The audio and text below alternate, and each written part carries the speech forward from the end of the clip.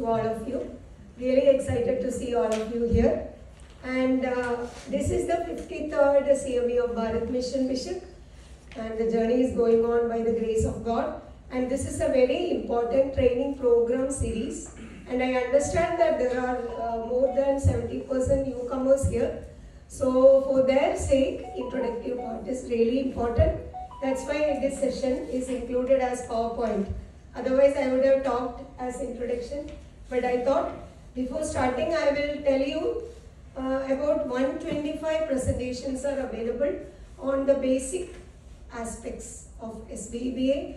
When you type Remya Krishnan Google slide share, Remya Krishnan slide share, you will get 125 presentations on various aspects of fundamental attitude and approach of SBEBA.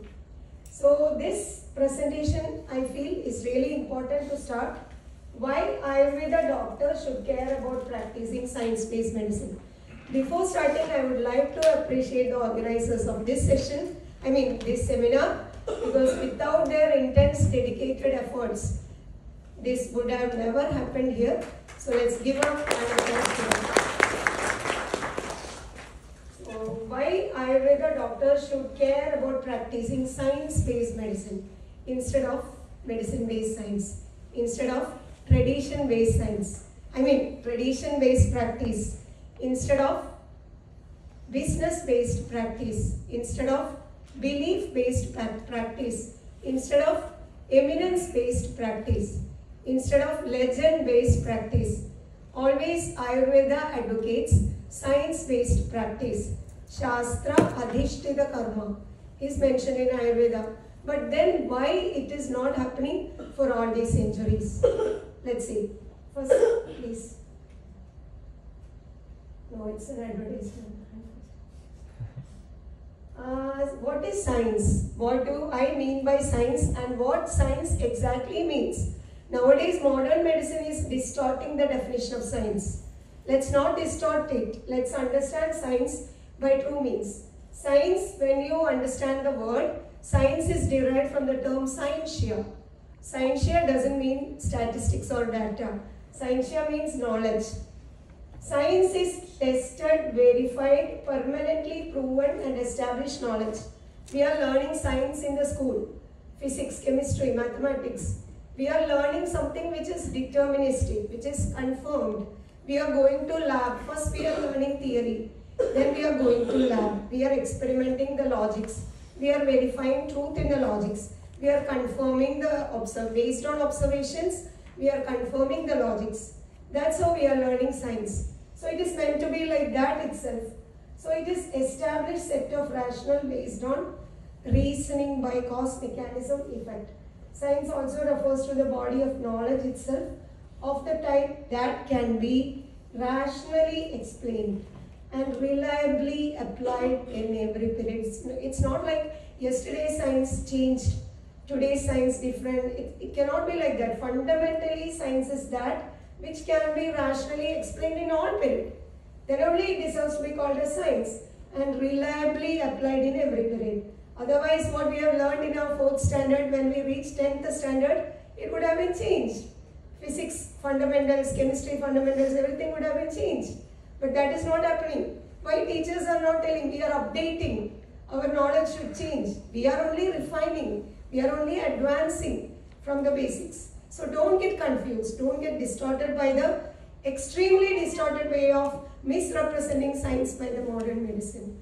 I don't want to give a blind criticism. I am criticizing based on reasoning. Let's take this, understand this seriously. If you have any opposition, you are always free to oppose me. Next. So my point is Ayurveda is science-based medicine. Ayurveda incorporates permanently proven and established theorems and principles. Our acharyas have not cheated us. They are giving us entire set of logics to confirm, rationalize, establish, to get confused and clarified. Amodha balamapnodi yad amoha nimiktajam. So that for that tattvas are explained, siddhantas are explained. In Ayurveda, medicine is led by science and not reverse. It's not like medicine-oriented science. It is science-oriented medicine. Next.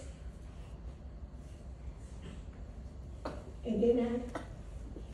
Okay, so Ayurveda advocates conscientious use of basic science in making healthcare decisions. So there are two kinds of science, basic and applied science. Fundamental theorems, logics, everything is explained in basic science. And application level, what we are learning tattvas, we are learning what you call vidhi niyamas, we are learning nirdeshas, tasmat satyabhi nirdeshe, kuryaduhyam swayam dhiya, vina tarkena ya siddhi, yadarcha siddhirevaja. So that is all what is called applied science. Nirdeshas, vidhi niyamas, tattvas. Ayurveda emphasized upon shastra artha karma and not karma artha shastra. You do something, get some knowledge and call it as science. That is not the way of Ayurveda. It always emphasizes Ashtanga Sangraha, Sutra Sthana, Deshaja Avajaraniya, chapter 23. Shastra Artha Karma Anushilanena, Samskurveda Pratnyam. You have to culture your intelligence with Shastra Arthas, the rationale which explain diagnosis, pathophysiological principles, tattvas, and treatment principles. Adha adhyavasya tattvecha karyecha tadanandaram. First you understand and learn and apply tattvas. Next. And thus capable of accurate, thus Ayurveda is science-based medicine. Okay, science-based, evidence-based. I want to call and add an additional word there. Science-based. We were talking about science-based medicine. But Ayurveda is science-based, evidence-based. It's not like evidence-based alone. It is science-based, evidence-based. So what is this science-based evidence? Science-based evidence means siddhantas, tattvas, nirdeshas, vidhi niyamas. What to understand, what to know, how to apply, where to apply, why to apply, why this here, why not here, why that not here, why this only is correct in this situation. Everything is answered by science. So that evidence, what you get, evidence means reference, substantiating tattvas, substantiating vidhi niyamas, substantiating nirdeshas, which are explained in the science, which directs a physician to make accurate predictions or accurate judgment, accurate clinical reasoning in scientific practice. That is called SBE. SBE, science-based evidence. So the practice should be based on science-based, evidence-based medicine. So that is why we have coined a term called science-based, evidence-based Ayurveda, which is only Ayurveda as it is. Next. Ayurveda advocates scientific steps for deterministic way of exploring a human subject. Deterministic, opposite of probabilistic. Deterministic means you can explain the future events based on cause-effect relationship of past and present events. We will be able to get the connection between past, present and future, cause, mechanism, effect, relationship. That is what is called deterministic. It is like mathematical knowledge. So we can calculate, it's like problem solving in mathematics. Exploring a human subject in his own unique circumstances and the impact of external environment. So no use of comparing with probabilistic studies. Ayurveda thus deserves to be instigated in schools itself, in my opinion, to inculcate the fundamental knowledge of human being and his response to external environment. Next, please.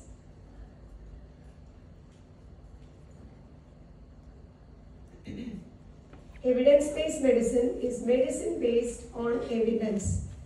Am I right? Evidence-based medicine means what? Medicine based on evidence. Evidence is required for intended action of medicine in intended situation and not mere karma. We know that every substance on earth does some karma. Jagatyevam anaushadam na kinjit vidyade vashanganartha yogayoham. Everything will do some karma. Doing some karma doesn't mean that it is evidence-based.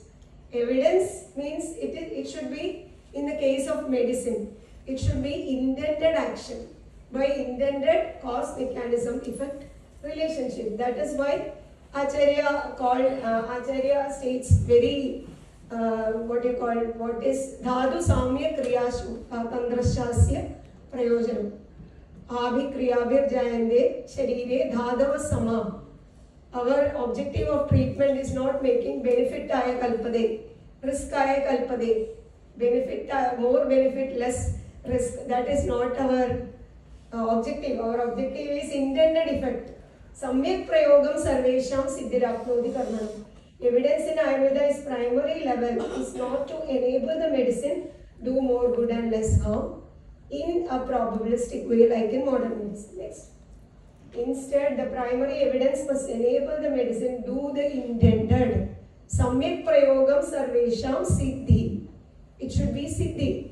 Samprapti vighatana is the treatment objective, and thus protect from every harm based on certainty.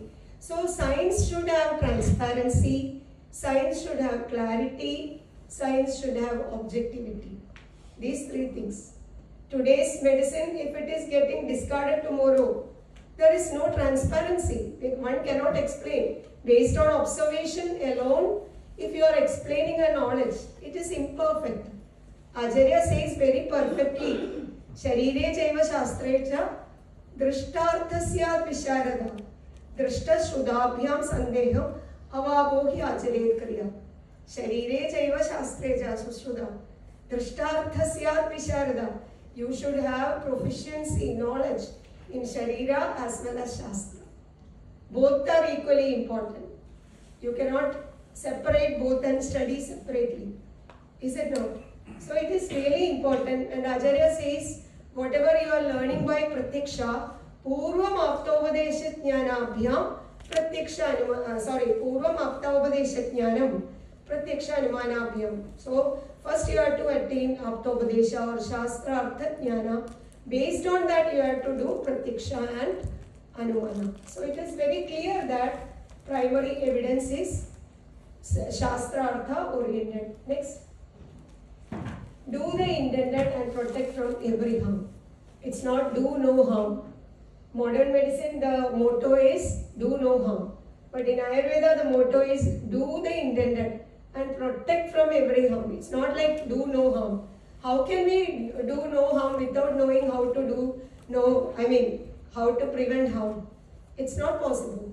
So it's a responsibility to know first, to learn first, to understand first, to attain clarity first. All these are extremely important. Evidence in Ayurveda is not mere data to support benefits. Evidence in Ayurveda is systematic science-based knowledge which guided to do the intended on time and protect. Systematic synthesized knowledge should be acquired by every single brain of Vaidya. Can I see below? By Shastra Artha Karmanushilanam. Ayurveda requires physicians to be scientists. Our Guru Vaidya-bhushanam Raghavan Tirumul Padsar, late Padma Bhushan Vaidya-bhushanam Raghavan Tirumul Padsar, he used to tell this, he used to highlight this. Every physician requires to be scientist. Scientist is not one who is working on statistics. Scientist is the one who is absorbed in science, who is working in science, who is culturing his brain in science, who is practicing the true objectives, intentions, and nirdeshas and vidhi niyamas of science, and not scientific workers who handle data and call it science. Man the unknown, Alexis Carrel, Nobel laureate, he used to tell the same point. So what is scientific workers? He wanted to call scientific workers for people who resort to this, what you call scientific, research-oriented practices as means of attaining their livelihood, profit-oriented business. But scientist means one who is absorbing science. Next. Evidence is not data supporting the use of medicine, data supporting benefit of medicine outweighing risk, data showing 80% chance of certainty. So 20% die means it's not evidence. Credibility of shared experiences offered by experts in the field. In Ayurveda, we know what is happening. That Mr. X, Dr. Y, Vaidya Z, he has been awarded best teacher or best faculty or best something, so we should obey him, we should surrender our intelligence. You know, there is a eminent spiritual master, Prabhupada. You might have heard, ISKCON. So that Prabhupada, he is my guru also, spiritual guru. He used to tell always, don't surrender your intelligence. Surrender by your intelligence, by your common sense. Don't surrender your intelligence to anything, anybody, any knowledge. Surrender by your intelligence. You have to apply your intelligence, common sense, and decide whether it is correct or not. So it is not, there should be a knowledge to guide us, and that is what Shastra is. Knowledge refined to guide the use of medicine. Knowledge refined to guide the use in specific individual. Knowledge refined to guide the use in specific internal circumstances. So it is very general to specific, right? It is not specific to general. Statistics is from specific to general. It is inductive reasoning oriented. Whereas Ayurveda is general to specific. It is deductive reasoning oriented. So experience-based knowledge means it is not complete. Can I see below? Shastra Sahita Tarko Sadhananam Bheshaja Avajaraniya, chapter 23. Agryoshada Sangrahana. There Acharya says, what is the best tool for clinical decision making? It is Shastra Sahita Tarka. Why Acharya didn't say Vivara Sahita Tarka, data based reasoning? He told Pratyaksha Sahita Tarka. He didn't tell that. Instead he told Shastra Sahita Tarko Sadhanana. So this is the best evidence to prove that Ayurvedic evidence is not RCT. Ayurvedic evidence is not, golden evidence is not RCT. It is Shastra Sahita Tarka. Next. Ayurveda applies mathematical thinking. Mathematical thinking is deductive. The inference of particular instances by reference to a general law or principle, general to specific. Next. Statistical thinking is inductive. The inference of general laws from particular instances. Just opposite. But we are doing mimicry like monkeys. We are looking at what modern medicine is doing. Modern medicine cannot do anything like this, deductive, because they don't have deterministic set of theorems. They have only theories. They don't have theorems. We have theorems. There are no theories in Ayurveda. If you tell Tridosha theory, it is wrong. It is Tridosha theorem. Parikshagir Bahuvidam Parikshya. Hedubir Sadhaitva. Stapyade Nirveha. So they are cause mechanism effect relationship explored and established. So it is based on that our practice is explained. Next. Why should we care about teaching Shastra Arthas and not merely Shastra? Nowadays in colleges only Shastra reading is happening. Adhyayana, Adhyabana, everything is there. But no clarity, no objectivity, no accurate understanding. So understand algorithms of decision making in diagnosis and treatment explained in Shastra. We need a complete change, complete shift. Shastra Artha oriented education protocols are to emerge. Understand and apply Shastra Arthas, science based evidence. Translate Shastra Arthas into everyday clinical situations. We are getting new diseases, new patients, patients with multiple diseases. We are not meant to treat for one disease. We are supposed to reverse the patient back to health. So our responsibility is more. And estimate and confirm the accuracy. Next. Just a moment.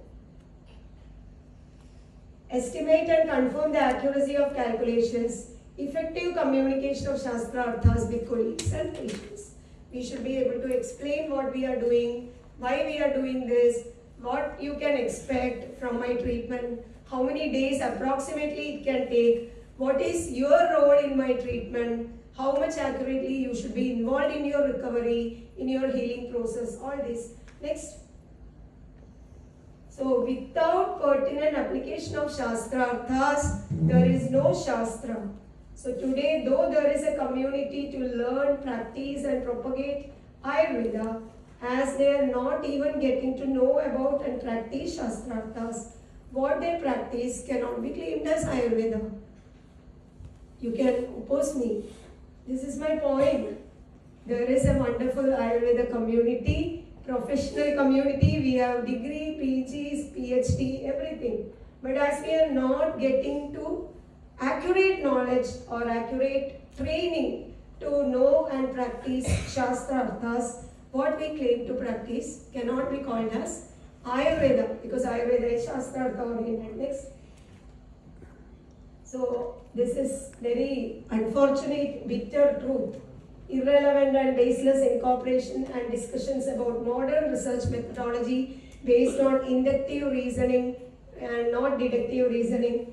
Biostatistics in Ayurveda should be diverted to deductive reasoning oriented, basic science led applied medicine and inbuilt research methodologies and standards. Nowadays it is considered like Ayurveda doesn't have any sort of research methodology. Like that, the research bodies or policy makers are behaving as if there is no research methodology in Ayurveda. How can I say like that? It is a gravemost form of injustice to our proponents of Ayurveda, our acharyas. We cannot be so like illogical.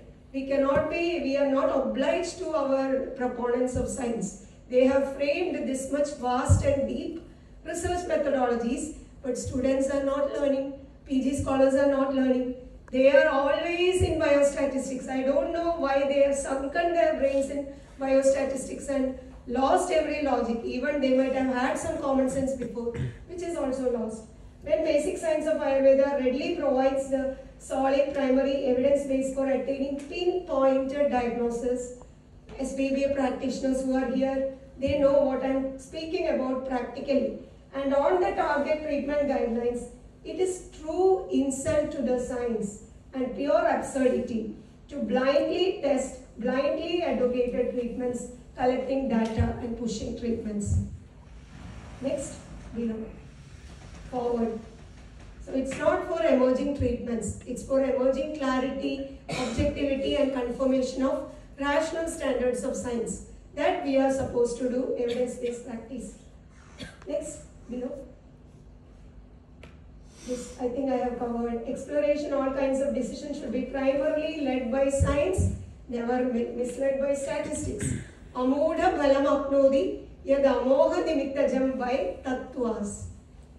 Adha adhyavasya tattvecha karyecha tadanandaram. It is to be noted that Ayurvedic science incorporates settled theorems below and not empiricism based, observation based, unsettled theories as in modern medicine. Next.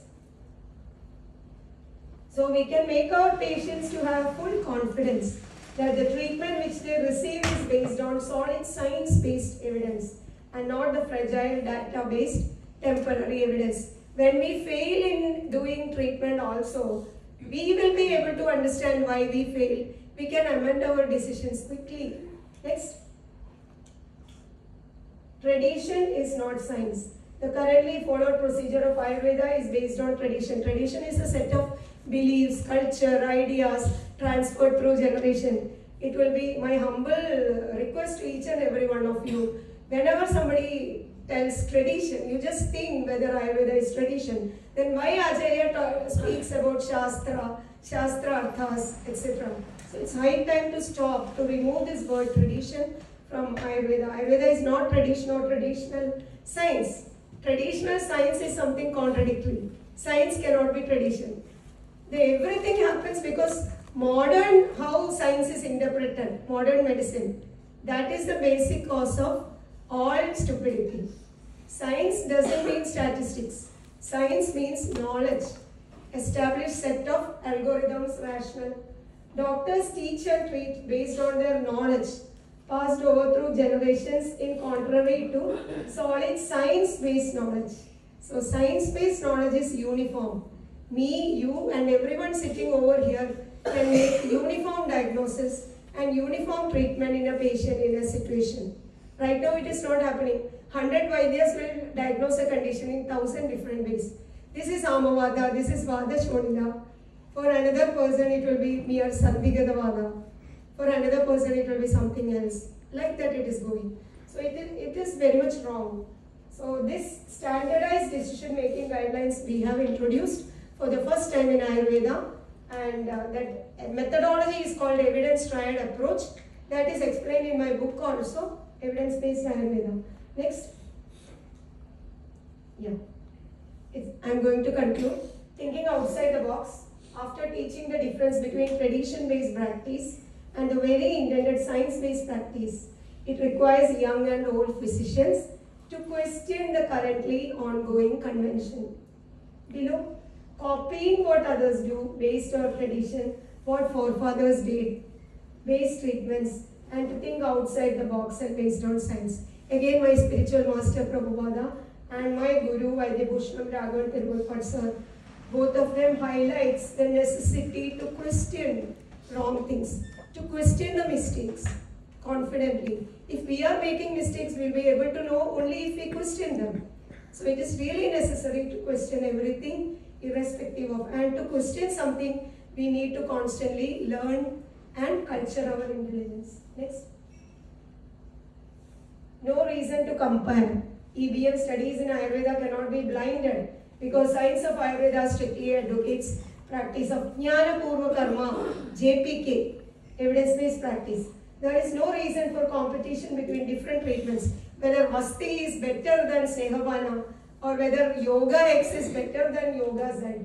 No reason of competition because treatment principle is to be correct. So the objective of former is benefits outweighing risk, while that of latter is reversal of disease and health. Next. Also, there is no reason for competition between different treatment because science is determining the correct treatment. Each and every treatment is unique below and clearly intended for its own indications. What is it? Guna Prabhava, Dravya Prabhava, Dravya Guna Prabhava cha Tasmin Tasmin Kale Tat Tat Adhigaranam Asadya Tam Tam Yukti Martham cha Tam Tam Abhipretya Yat Kurvandi Tat Karma. So it is not like everything has specification, general to specific. That is the journey of deterministic science of Ayurveda. Next.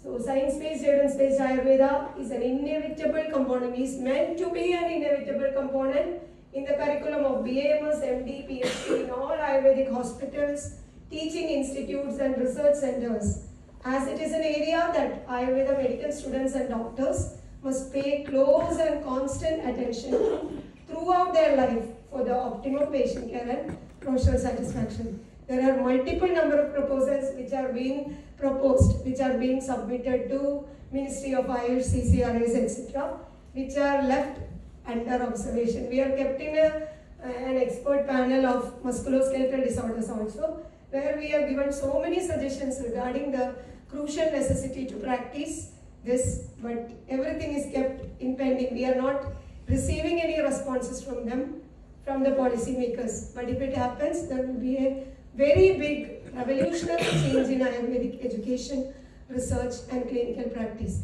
And I am very sure Ayurveda will become mainstream medicine of the world, not India. It will be the mainstream medicine of the world because we can treat by the most minimum dosage of medicines. As we know, SBEBA, FDA is the fragmental dosage approach.